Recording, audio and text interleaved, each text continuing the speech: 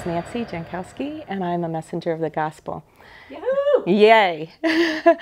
And just to say how totally excited I am at what our dad is doing in the Twin Cities through Love Twin Cities. What makes it special is the worship, prayer, and the proclamation of the gospel that goes out from the fire base, from the place of prayer and worship, the resting place of God.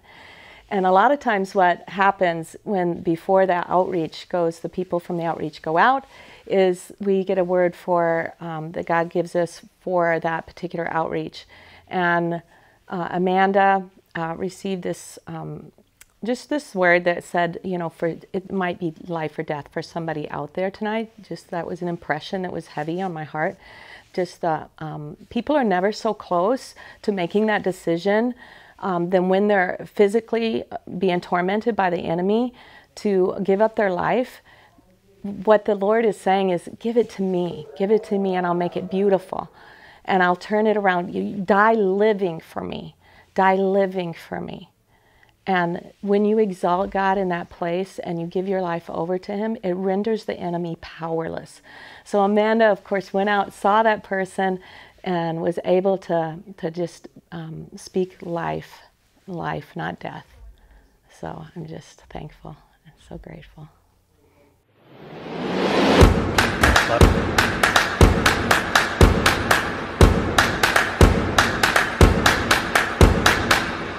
Hey guys, this is Russell Wood with Firebase Dallas. I'm here with my good friend Steve Ugan with Firebase Twin Cities and the rest of the Firebase family here.